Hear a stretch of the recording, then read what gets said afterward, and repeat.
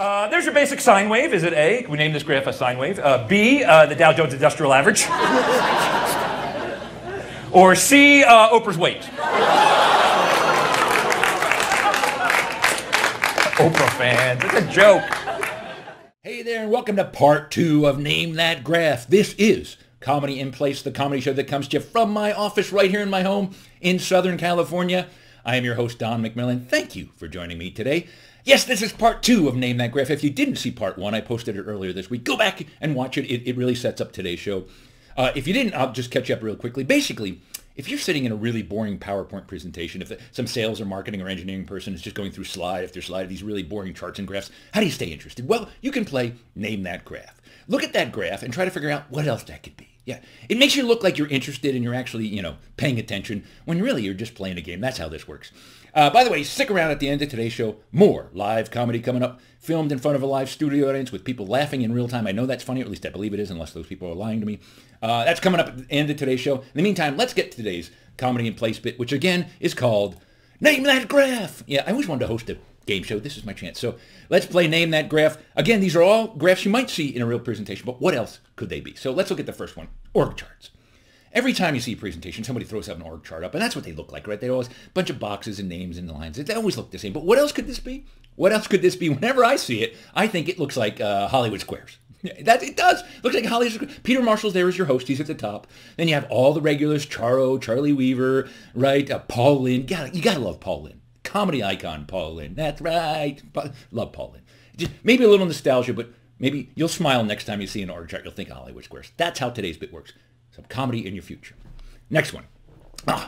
Process people always have the best charts and graphs. This is data criticality versus tier. I think it's in some kind of data center being passed around, and there's mobility there and the different tiers. And cool chart. But what else could that chart be? What else could that chart? It could be a Christmas wrapping diagram, right? I could never wrap presents. I would need some kind of diagram there. Something that maybe comes from IKEA. That looks like an IKEA diagram, actually. Or what else could this be? What else could this graph be? Could be Kama Sutra for flatworms. Yeah.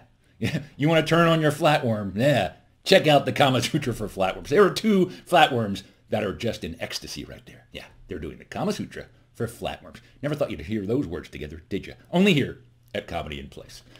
Let's move to the next one. This is one, people love these complicated charts. This is a 3D product sales by month chart. It looks so cool. It makes it look like you're doing something when you have a really busy chart. It's just data, okay? But people think this is impressive. And that, what that looks like to me? That looks like New York City skyline. It looks like New York City, right? It's just not New York City skyline. That's what I see. That kind of brings a smile. I like New York. Or what else could that be? It could be the whack-a-mole odds, right there. There's different holes. Where's the mole coming up? Well, we did the study right there. That's where you should whack. You're going to get the mole if you hit that one right there. We do better at whack-a-mole. The most frustrating game, by the way, whack-a-mole. And why are we picking on moles? It seems unfair. And then finally, this will be the last one. This is a classic, super busy chart. People love to put up these super busy charts. This is an actual chart, by the way. This is U.S. Department of Defense acquisition lifecycle flow. No wonder this government doesn't work. Look at these flow charts that people made these. It's a mess. But what else could this chart be? This could be a mortgage application process. Yeah. I don't know if you've applied for a mortgage lately, but it has got super complicated. It is way too, used to be complicated. Now it's out of this world complicated and always comes out the same way. Always, in months and months, you put all these diagrams in. What do they say? No. You need the money. You can't have it. If you don't need the money, we'll lend it to you. But if you need the money, no.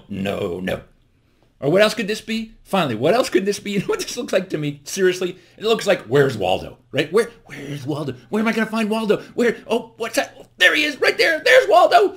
I knew he was in there somewhere. God, play Where's Waldo. Next time you see a chart, plays Where's Waldo. Or go up to somebody after their presentation and go, hey, I think I found Waldo in your chart number 54. They won't understand it, but you'll get a laugh. That's what I'm saying. Well, that's it for Name That Graph Part 2. I hope you enjoyed Part 1 and Part 2 of Name That Graph. I hope it put a smile on your face. Maybe next time you're in a bad presentation, it'll put a smile on your face. That's all I can hope for. Stick around. More live comedy coming up. In the meantime, keep laughing, stay well, and here comes your video. And then this is the last one. It's your basic pulse wave. It's time. Pulse wave goes up to 1. B, Paris Hilton brain activity. Ooh, pretty, that's hot, shiny, and ouch? Or is it C, a frequency of sex when you're married? Anniversary.